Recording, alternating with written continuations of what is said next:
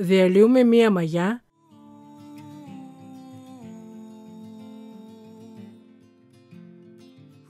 και μία κουταλιά ζάχαρη σε 300 ml χλιαρό νερό.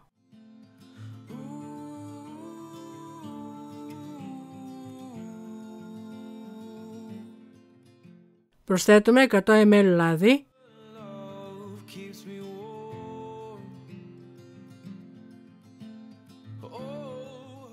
ένα σπράδι αυγού και ανακατεύουμε.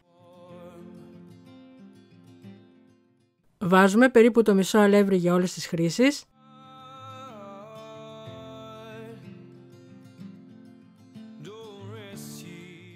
Ρίχνουμε λίγο αλάτι.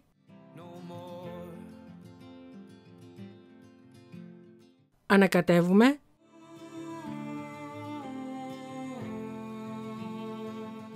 Και ενσωματώνουμε σιγά σιγά το υπόλοιπο αλεύρι.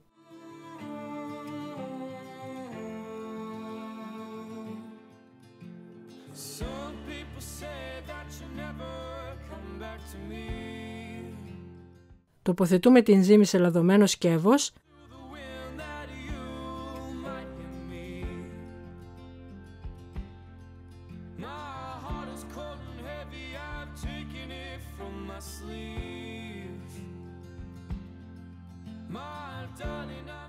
Σκεπάζουμε και αφήνουμε για μισή ώρα να ξεκουραστεί.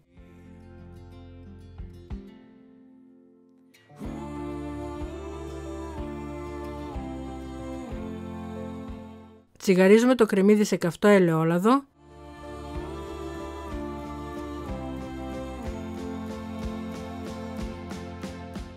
Όταν γίνει διάφανο, προσθέτουμε τις πιπεριές που έχουμε κόψει σε μπαστούνια και μαγειρεύουμε μέχρι να μαλακώσουν.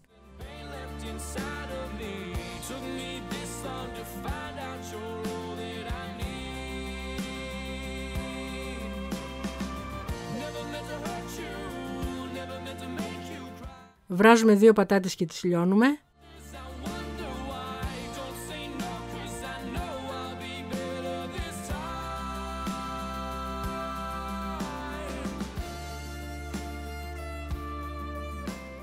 Προσθέτουμε πιπέρι,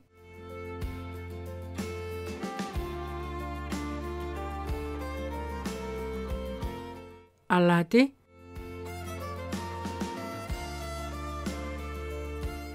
πάπρικα,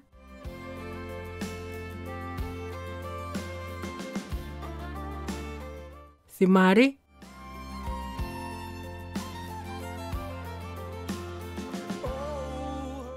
ρίγανη,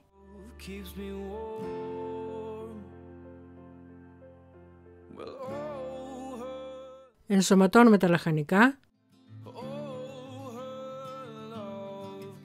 Για να βλέπετε όλες τις νέες μας συνταγές, κάντε εγγραφή, πατήστε το καμπανάκι και επιλέξτε να λαμβάνετε όλες τις ειδοποιήσεις.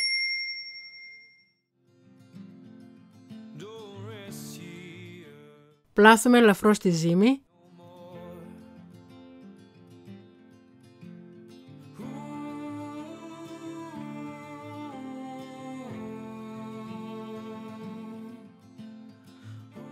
Την χωρίζουμε σε 2 μέρη.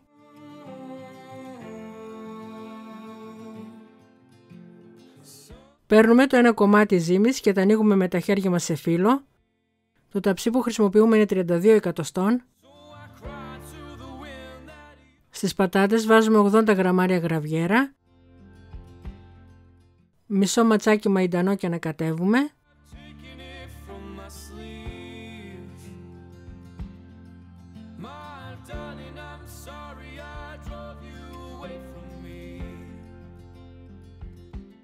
Απλώνουμε τη γέμιση.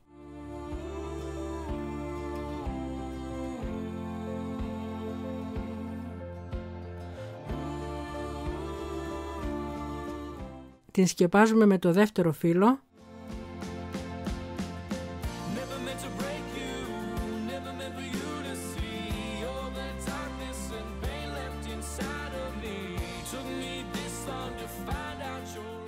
Πατάμε και δίνουμε σχήμα όπως σας δείχνουμε.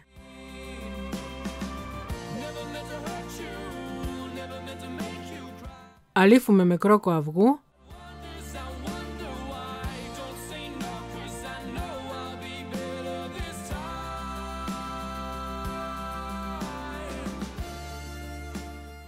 Προαιρετικά πασπαλίζουμε με σπόρους και σουσάμι και ψήνουμε στους 180 βαθμούς Κελσίου μέχρι να ροδίσει.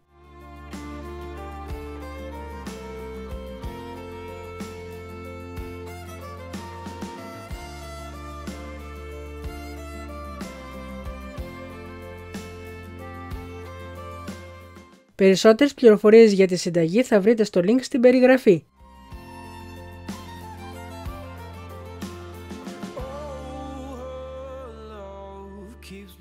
Αν σας άρεσε το βίντεο, κάντε like και αφήστε το σχόλιο σας. Καλή επιτυχία!